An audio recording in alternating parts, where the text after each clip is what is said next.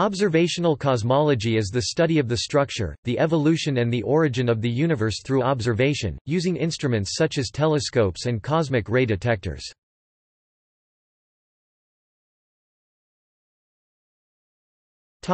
Early observations.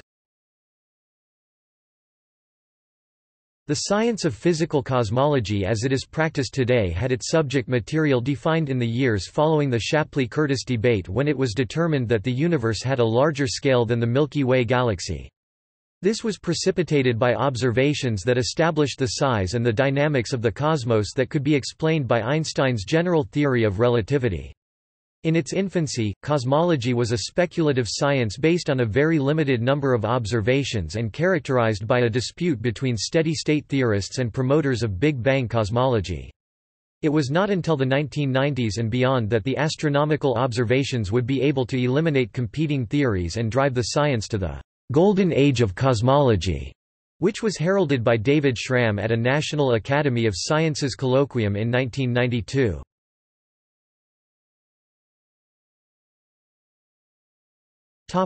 Hubble's law and the cosmic distance ladder.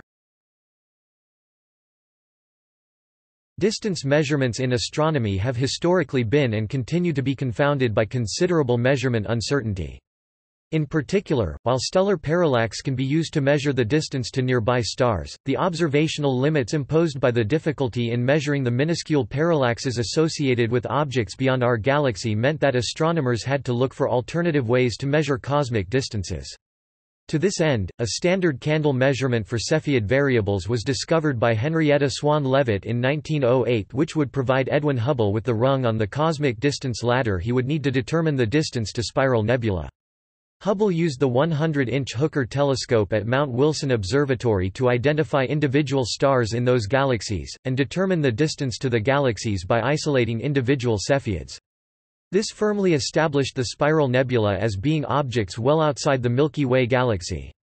Determining the distance to «island universes», as they were dubbed in the popular media, established the scale of the universe and settled the Shapley-Curtis debate once and for all. In 1927, by combining various measurements, including Hubble's distance measurements and Vesto-Slipher's determinations of redshifts for these objects, Georges Lemaître was the first to estimate a constant of proportionality between galaxies' distances and what was termed their recessional velocities, finding a value of about 600 km per second, mpc.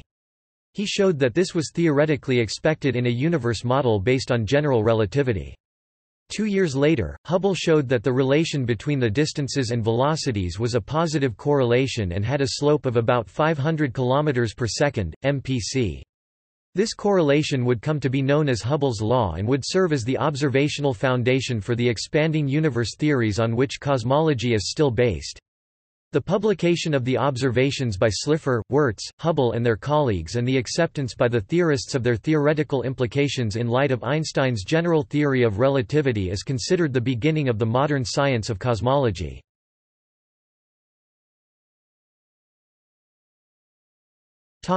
Nuclide abundances. Determination of the cosmic abundance of elements has a history dating back to early spectroscopic measurements of light from astronomical objects and the identification of emission and absorption lines which corresponded to particular electronic transitions in chemical elements identified on Earth. For example, the element helium was first identified through its spectroscopic signature in the Sun before it was isolated as a gas on Earth. Computing relative abundances was achieved through corresponding spectroscopic observations to measurements of the elemental composition of meteorites.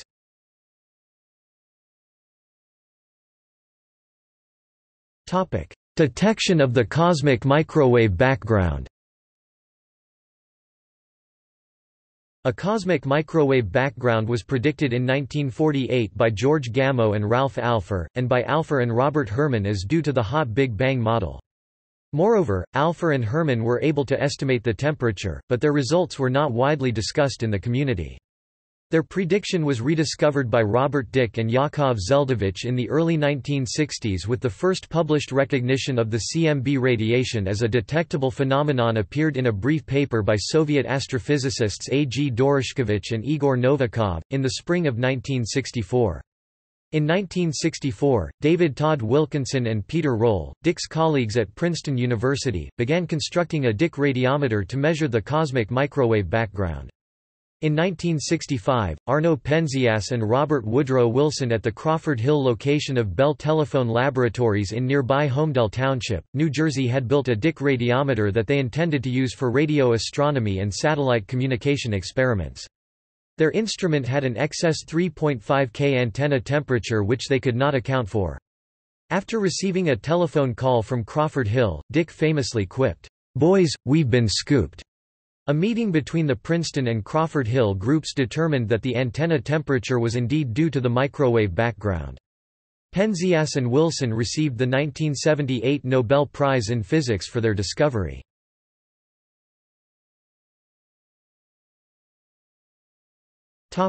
Modern observations. Today, observational cosmology continues to test the predictions of theoretical cosmology and has led to the refinement of cosmological models. For example, the observational evidence for dark matter has heavily influenced theoretical modeling of structure and galaxy formation. When trying to calibrate the Hubble diagram with accurate supernova standard candles, observational evidence for dark energy was obtained in the late 1990s. These observations have been incorporated into a 6-parameter framework known as the Lambda-CDM model, which explains the evolution of the universe in terms of its constituent material.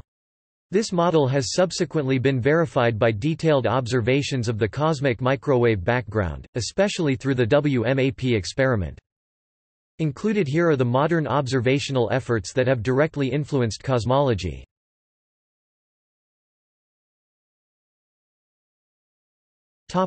Redshift surveys. With the advent of automated telescopes and improvements in spectroscopes, a number of collaborations have been made to map the universe in redshift space. By combining redshift with angular position data, a redshift survey maps the 3D distribution of matter within a field of the sky. These observations are used to measure properties of the large-scale structure of the universe. The Great Wall, a vast supercluster of galaxies over 500 million light-years wide, provides a dramatic example of a large-scale structure that redshift surveys can detect. The first redshift survey was the CFA Redshift Survey, started in 1977 with the initial data collection completed in 1982. More recently, the 2 decifarads Galaxy Redshift Survey determined the large-scale structure of one section of the universe, measuring Z-values for over 220,000 galaxies. Data collection was completed in 2002, and the final data set was released 30 June 2003. In addition to mapping large-scale patterns of galaxies, 2 decifarads established an upper limit on neutrino mass. Another notable investigation, the Sloan Digital Sky Survey (SDSS), is ongoing as of 2011 and aims to obtain measurements on around 100 million objects. SDSS has recorded redshifts for galaxies as high as 0.4, and has been involved in the detection of quasars beyond Z = 6. The DEEP-2 Redshift Survey uses the Keck telescopes with the new DEIMOS spectrograph, a follow-up to the pilot program DEEP-1. DEEP-2 is designed to measure faint galaxies with redshifts 0.7 and above, and it is therefore planned to provide a complement to SDSS and 2 decifarads.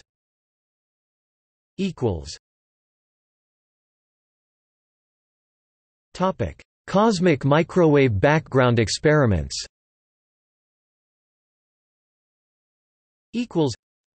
Subsequent to the discovery of the CMB, hundreds of cosmic microwave background experiments had been conducted to measure and characterize the signatures of the radiation. The most famous experiment is probably the NASA Cosmic Background Explorer satellite that orbited in 1989–1996 and which detected and quantified the large-scale anisotropies at the limit of its detection capabilities. Inspired by the initial COBE results of an extremely isotropic and homogeneous background, a series of ground-based and balloon-based experiments quantified CMB anisotropies on smaller angular scales over the next decade. The primary goal of those experiments was to measure the angular scale of the first acoustic peak, for which COBE did not have sufficient resolution. The measurements were able to rule out cosmic strings as the leading theory of cosmic structure formation, and suggested cosmic inflation was the right theory. During the 1990s, the first peak was measured with increasing sensitivity, and by 2000 the Boomerang experiment reported that the highest power fluctuations occur at scales of approximately 1 degree. Together with other cosmological data, these results implied that the geometry of the universe is flat.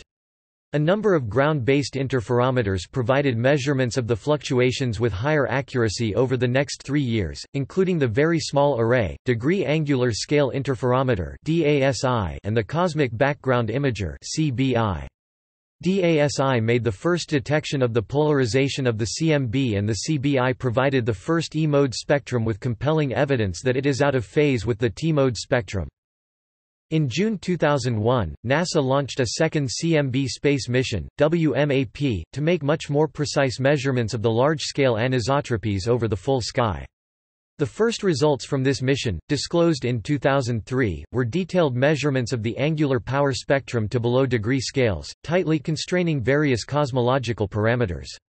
The results are broadly consistent with those expected from cosmic inflation as well as various other competing theories, and are available in detail at NASA's Data Center for Cosmic Microwave Background (CMB). See links below. Although WMAP provided very accurate measurements of the large angular scale fluctuations in the CMB structures about as large in the sky as the Moon, it did not have the angular resolution to measure the smaller scale fluctuations which had been observed using previous ground-based interferometers. A third space mission, Planck, was launched in May 2009. Planck employs both HEMT radiometers and bolometer technology and measures the CMB anisotropies at a higher resolution than WMAP. Unlike the previous two space missions, Planck is a collaboration between NASA and the European Space Agency (ESA).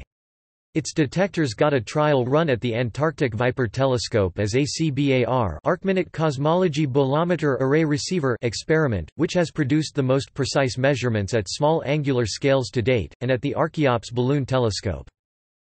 Additional ground-based instruments such as the South Pole Telescope in Antarctica and the proposed Clover project, Atacama Cosmology Telescope and the Quiet Telescope in Chile will provide additional data not available from satellite observations, possibly including the B-mode polarization.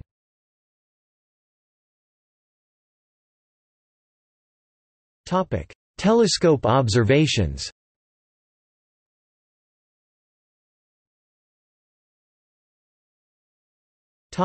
Radio. The brightest sources of low-frequency radio emission 10 MHz and 100 GHz are radio galaxies which can be observed out to extremely high redshifts. These are subsets of the active galaxies that have extended features known as lobes and jets which extend away from the galactic nucleus distances on the order of megaparsecs. Because radio galaxies are so bright, astronomers have used them to probe extreme distances and early times in the evolution of the universe.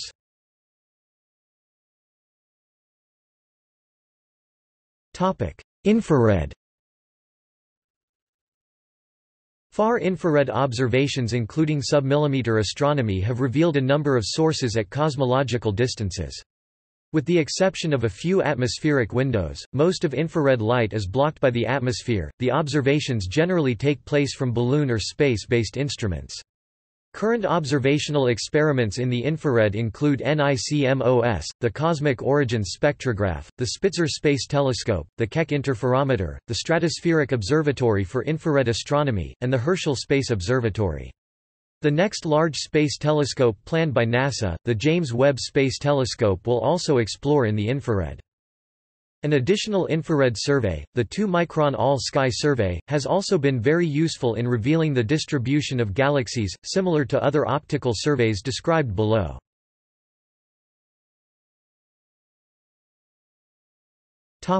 Optical rays visible to human eyes.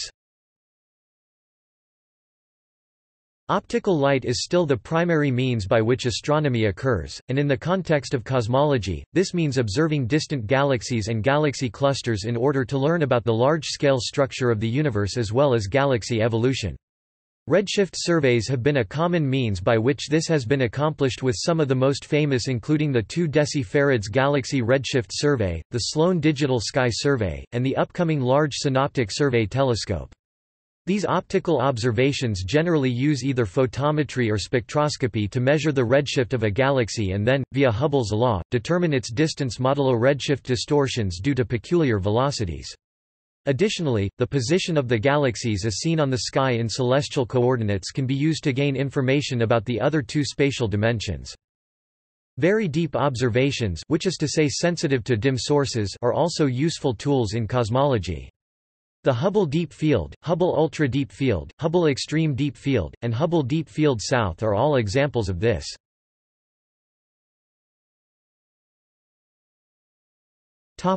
Ultraviolent.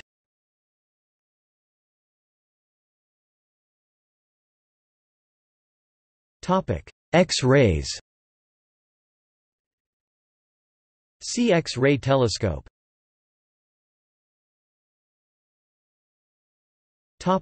Gamma rays.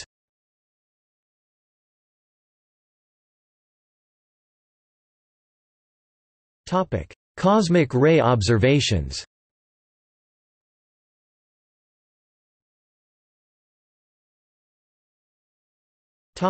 Future observations.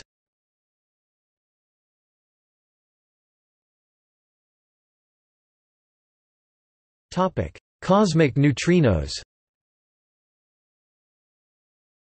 It is a prediction of the Big Bang model that the universe is filled with a neutrino background radiation, analogous to the cosmic microwave background radiation. The microwave background is a relic from when the universe was about 380,000 years old, but the neutrino background is a relic from when the universe was about 2 seconds old.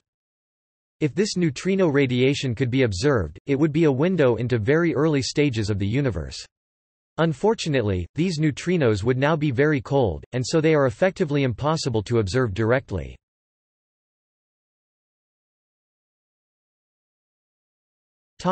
Gravitational waves.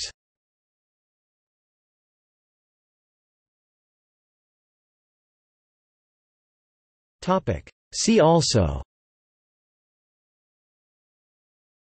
Big Bang, cosmic background radiation.